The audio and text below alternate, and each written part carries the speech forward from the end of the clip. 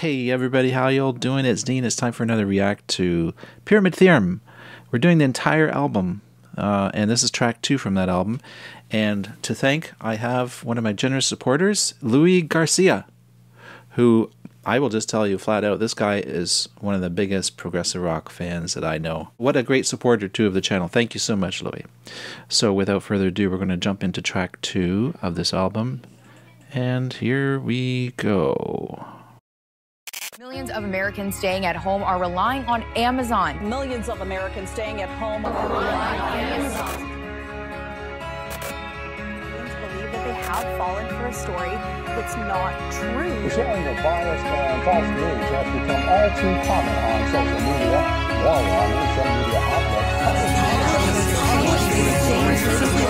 Without checking facts first. This is extremely dangerous to our democracy.